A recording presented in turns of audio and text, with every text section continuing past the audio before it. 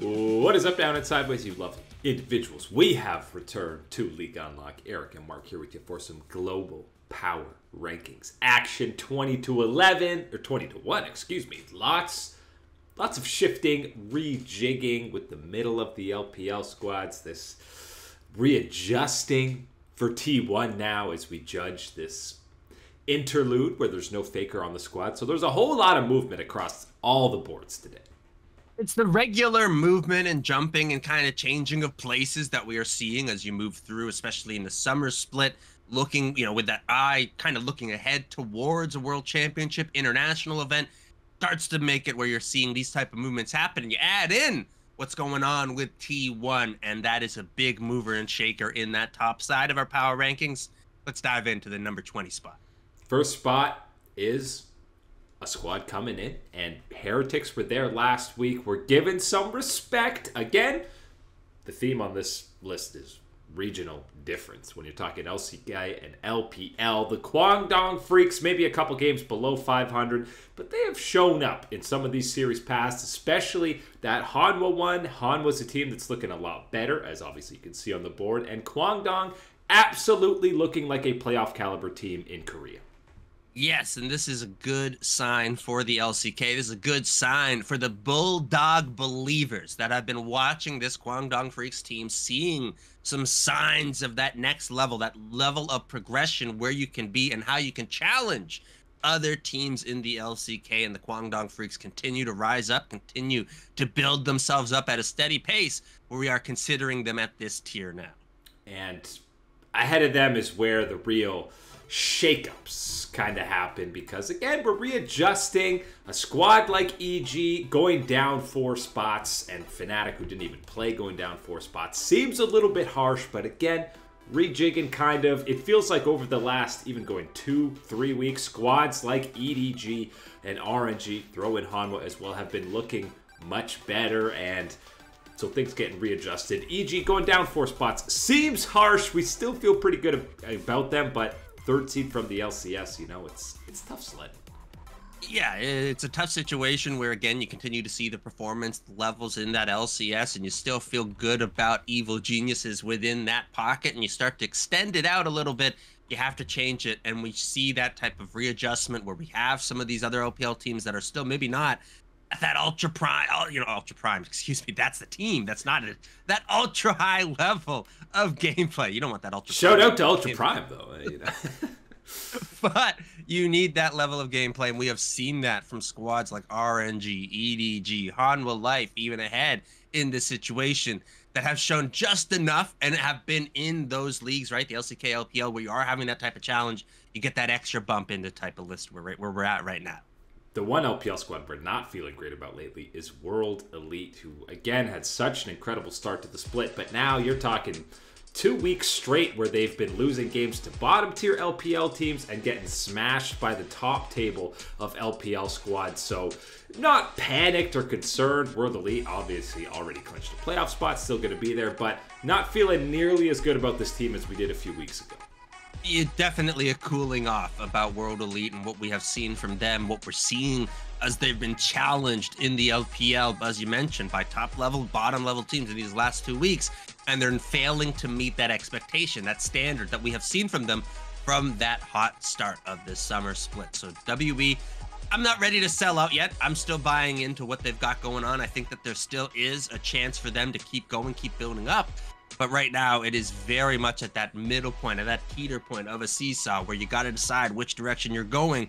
Either it's just going to flounder and fade out in the rest of the LPL's strength, or you're going to find a way to keep challenging the rest of the squads. Staying steady at that Sweet 16 spot is Golden Guardians, and you combine the C9 win with the TSM loss. It's not enough to catapult them up the standings, but what it does, it kind of brings Cloud9 down a couple in closer to their level. And again, we talked about it when we did the LCS rankings. Very comparable power levels right now are the 2 MSI reps from North America.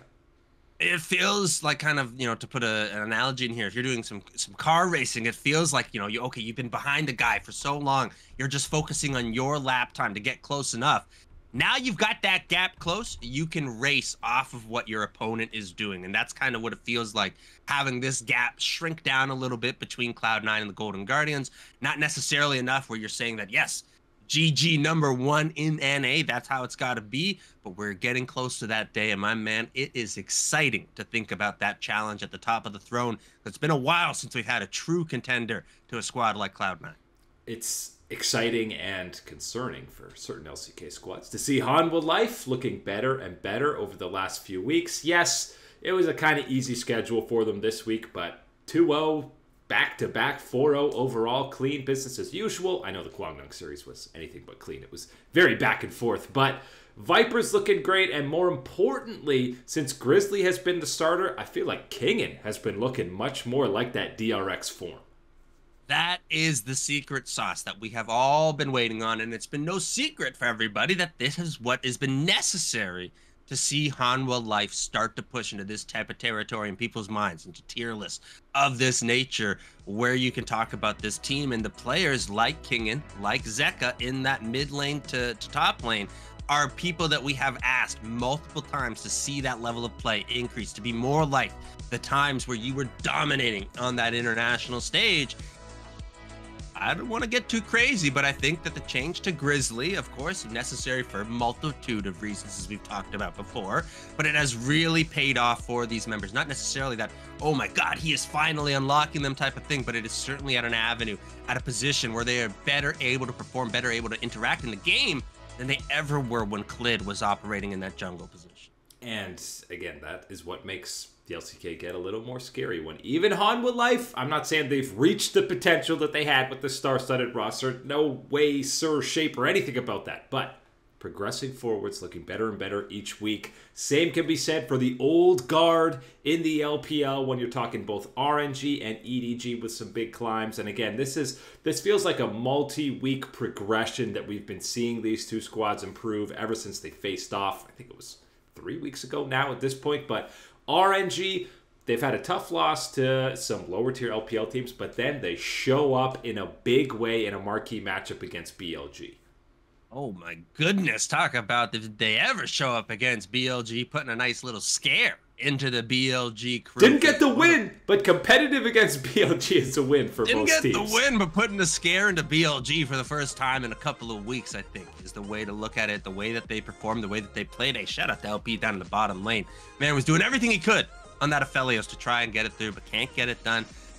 Looking at these teams, these LPL old guard coming in this type of spot, again, it is that buildup of, 1.5, 2 weeks type of thing of looking at these games, looking at the opponent, looking at the LPL, and that is where this readjustment comes in, where you have these guys swoop into this type of position and you have them kind of knock down the LCS, LEC squads a little bit. And again, quickly, EDG, because Uzi's been, I think the biggest thing for him, at least me watching his games, is just getting that confidence back after getting more and more stage time under his belt. Ale had a fantastic week, and so did Fofo. You're again seeing the wheels start churning forward for this EDG squad alongside RNG, that they could really make some noise in playoffs.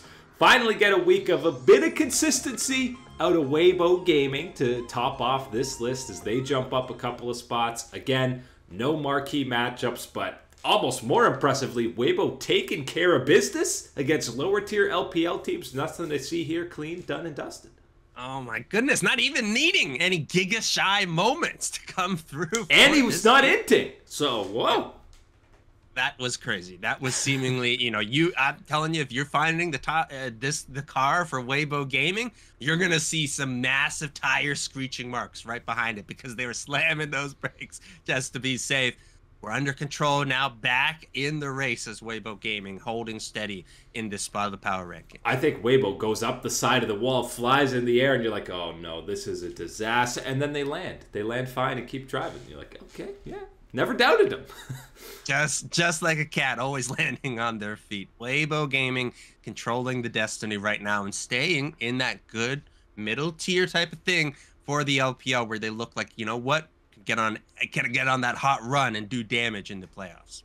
Someone who is not on a hot run, and this is another readjustment changing, because now for T1, I think we got to start looking and judging this team based on what we're getting on the Rift and judging them based on Faker not being there and not saying, yeah, but when Faker comes back, they'll be like this. Nope, we got to judge these 5 guys on the Rift. They were completely gapped by Gen G, which again, you know, a lot of teams are getting that happening to them, to the LCK, but I feel like we had a heavier stake on this DRX match as well. And if T1 loses to Nongshim in their next matchup, well, then we got real issues. Bro, we're sounding the red alarms at that point. Get those Nongshim Soup Bowl alarms getting ready for this one, if that is the way that it plays out. Bring on the trucks at that point. No, don't, please. Never bring the trucks back. No. The trucks in this situation. This is the Poby era of T1 that we have to be looking at in the judging this team. And I think a large part of where we're going to find them, you know, continuing to fall down seems to be the expectation and the path that a lot of people are looking at in this immediate term is going to be looking at the 4 other members, the 4 starting members that remain here. And I think that it's fair to judge and criticize to see them not perform at the level that we can expect that they should be able to deliver at on an individual basis, and be even as a team without Faker in that mid lane. And as much as we know that, again, that evaluation of just how important, how vital Faker is to the success of the organization, the team, the players, all these things is being understood to a different degree. But right now with T1, as you mentioned, this is different. This is not, oh, we're waiting for T1, we're waiting for Faker to come back, so we're holding them in this spot. There ain't no placeholders in this world power ranking. You got to be doing your business. Right now, T1 ain't cutting it. And I hope that now that they've had almost a full half week since, you know, heading into this next week with the volatility of Bangy leaving, Faker stepping down, I hope there was some team meeting, everyone talking about what steps to take forward and how things are going to change without Faker in the lineup. I hope we get a much more in sync looking T1 heading into this week, because it shouldn't be this big a drop off with losing one player, even if it is someone to the caliber of Faker. G2, obviously LEC didn't play, so they're still sitting pretty as that #1 Western team. OMG gets knocked down a peg. We were ready to go sky high with the hype for them, but then it's kind of back-to-back series that they end up losing. Obviously, still feeling fine about them, but when you got other LPL squads looking good, you get knocked down one spot. It's one of those tough situations where OMG find themselves trying to make that ultimate climb and realizing, oh yeah, the stairs into that elite territory of the LPL, man, those are mighty steep to get up to that type of level. And any little slip up, you find yourself moving down a little bit, and that is exactly what happens with the OMG crew. But again, like a lot of these teams that we talk about in this kind of this fluctuation, I'm not ready to sell out here on OMG. I think that they have not quite hit that full max potential yet, and there is an avenue for them to get there in the remaining time left in this LPL split. We got the highest ranking, and it's time for Ascension to come over for dplus Kia. They move up a few spots at 7 and 4 now, and you're getting some absolutely vintage Kaisa performances out of Deft. It's the league as a whole is a lot more exciting when dplus is playing at this level. Oh boy, is it ever when dplus is able to contribute like this and show us the potential that we have all bought into the hype and want to see from this squad. Yes, Deft on that Kaisa. What did you not like in that game 1 that you saw it in the game 2 and you saw what he was able to do there again? Not a good move letting that one through the draft. And then even on that top side, Kana putting in some mega work out there on that Rumble. You'll love to see it. And that's back-to-back weeks, I think. We've been highlighting Kana's performance specifically, and it's been multiple players across the board talking about dplus. Bible got the start this week and actually looked pretty good. I feel like he could and should maybe be starting going forward. I think that it is a fantastic angle and wrinkle to have for this dplus Kia team to show this with Bible and get some, you know, stage practice and experience with it. That is a good move, because when you look at what Bible is known for, what he's been able to do in, you know, Challenger and LCK, is to be an engager, to be the one that is making these plays, to be aggressive and all in on these type of things. And you know what? That kind of is the style of dplus. They kind of go all in and all for it at all the times. You got Showmaker, Canyon, Kana, all trying to make those plays. And Deft, he ain't too far behind. So having Bible make these engages was a big part of it. I think you're losing out in that 2v2 in lane as far as what Kellen could provide. And I'm not ready to sell out on him either. Holding strong, but right now, Bible, adding in that wrinkle for this dplus Kia team, that can take them to the next tier. Yeah, and in terms of columns, you still feel like dplus are trying to fill the void that was left by Barrel years ago. Not saying Bible can fill it, but maybe he provides something different in terms of shot calling and communication than what you're getting out of Kellen. Last squad on this board, climbing up again, Top Esports. They've bounced back. They didn't completely tilt the season away after the loss from JDG. Jackie Love is looking like a top 2, top 3 AD carry in the LPL. Tien is having better performances, and Rookie's another guy we're talking about. Things looking good tentatively for now for TES as they knock on that top 5. It's insane that we can say, top, ADCs in the LPL, and it's like, well, might as well just remove that LPL label and say top ADCs in the world, because that is the category and tier that we are talking about with Jackie Love, with Ruler, Elk, the rest of the very best in the LPL. But it is Top Esports time to shine and talk about them at this point, and you cannot be talking about Top Esports without talking about Jackie Love and the ripping and roaring and tearing he's doing down in that bottom lane right now. It doesn't matter what the champion is, he is popping off. This meta is fantastic for Jackie Love, the way that he is playing. This meta is fantastic for most LPL AD carries. It feels like everyone is just ascending to a new level as soon as it's Kai'Sa Xayah, as we've moved. Obviously, Aphelios is still there, but now as we transition away from Jig Zeri, these other backline assassin AD carries, that's mainly Kai'Sa, feels like the LPL is truly at their peak. Yeah, and with Jackie Love playing like that, even looking around on this Top Esports lineup, looking at someone like Tien, I think has had some very strong weeks for this team. You have to be looking at those performances. You have to be talking about what they've got going on and feeling like this is a tidal wave, that they are going to be crashing in to those top-level teams in the LPL. Can't wait to see that clash. Can't wait to see changes in the top 5. Yes, because T1, they were in the VIP lounge and someone did a double take and they said, what is this team doing here? LNG kicks down the door. Tarzan says, I remember what you guys did to me in the LCK. Toss him out of here, because LNG have been fantastic over the last really 3 weeks and well deserving of that top 5 spot. Gala looks comfortable on the squad now, and now he's comfortable in the VIP lounge. Oh, baby. Yeah, they get to the T1's rolling through. Poby's got Faker's ID card. They show it. Wait, oh, this, what? I know this guy. You can't fool me with this one. Get out of here. LNG, in you go. Yes, sir. Into this top 5, into our elite bouncer room.